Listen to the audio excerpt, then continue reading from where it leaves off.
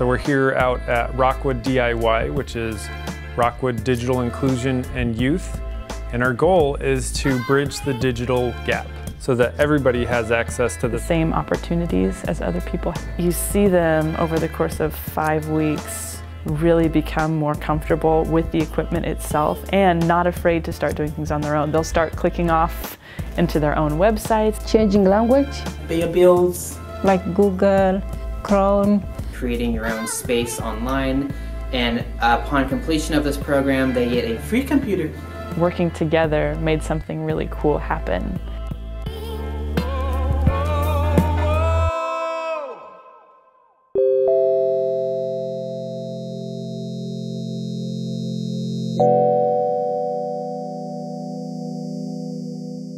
We use video games to inspire young people about their future and use the games that they love to play as a catalyst for interest in activities that we believe they should be spending their time on anyway.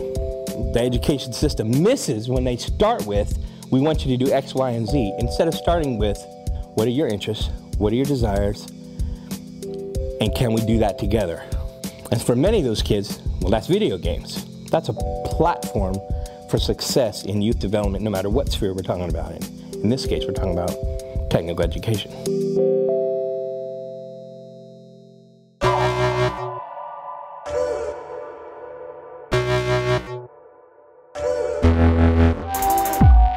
The students wrote songs and then produced the tracks and recorded all the instruments and voices that they needed for their songs over the course of the first week. And then for the second week, they conceptualized and directed and filmed and edited their own music videos.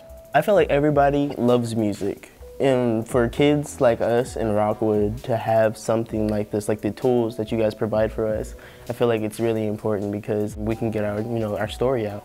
We can tell about what we're going through in these streets and stuff.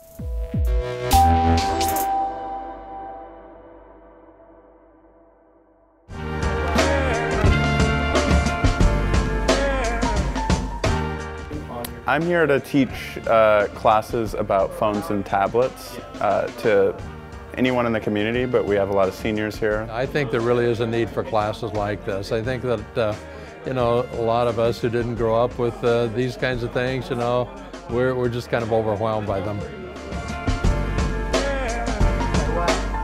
The elders that we serve and we work with, particularly the folks that you've connected us with, have are so gracious. They're so pleased to be supported without someone trying to attach an extra service or an extra fee. All parties coming in just to want to learn, just to want to get better, just to want to improve the community.